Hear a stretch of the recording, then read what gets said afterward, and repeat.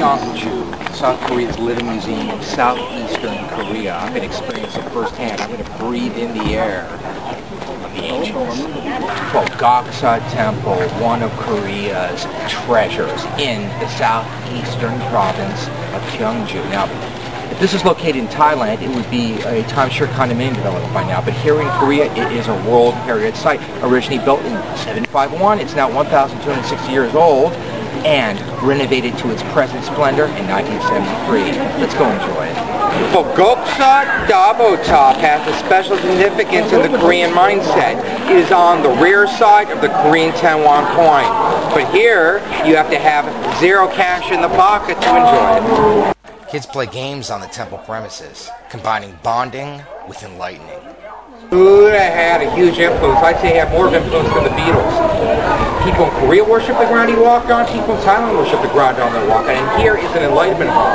They say that if you go in there, meditate about 10-15 minutes a day for a week, you're on the fast track to enlightenment. If you pet this pig, it brings 3 years of good luck. But if you kiss the pig, 10 years. And a good pork barbecue free for 5 years. Even the toilets at this temple have been restored to majestic splendor from the 13th century. But these older toilets still get the approval from the Korean Toilet Association. Visiting aged Korean temples is an activity for the whole family, like going out for pizza in the West. You want some Bacardi sweat, sir? No, I don't want this Bacardi sweat. I want to drink pure, fresh mountain spring water from the temple. Korean kids come here by the busloads to learn about their rich and diverse histories. The Long Temple, another hallmark of Korean kids flock here to pay their respects to their elders and give cash to their teachers. Very sacred place. It goes back another 1,250 years. We are at Walgyeong Bridge, the renovated bridge. This used to be the road, the toll road, that Koreans had to pay the emperor some big bucks in order to pass, and now they're renovating it, and if they finish it by the year 2014, as expected, they're going to be charging hefty tolls once again. In Haejeon, this was one of the Silla palaces. Wolji Lake right there, it's a geese and duck lake, and fresh geese and duck farms are there. You can have fresh geese and duck every single night if you know the right people. Yeah. When you're in Gyeongju, part of the experience is to have a vegetarian feast. You do that not in a typical vegetarian restaurant, but in a temple cuisine restaurant.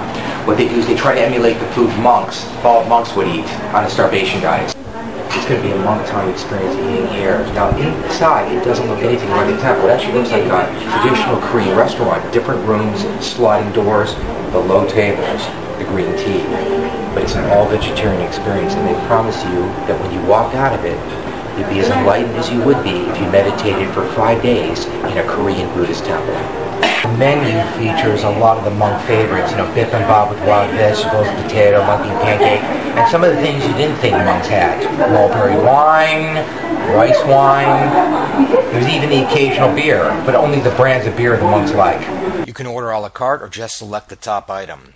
Korean table d'hôte, which includes every other dish on the menu in a 7-course taster's menu for slightly more than $14.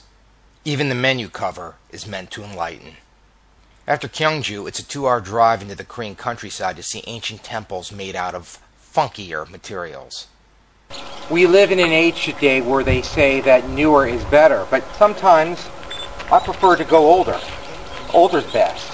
And when I want a taste of the old in South Korea, the oldest temples that are made out of wood, Gyeongju is the place I come. Come here for a picnic, come here to study ancient architecture, and when I want to become enlightened, I come here for that too. There is no temple like Gyeongju. There are clay Buddhas for the kids, there's hot dogs for the adults, and there's even a ground where dogs and cats can roam freely.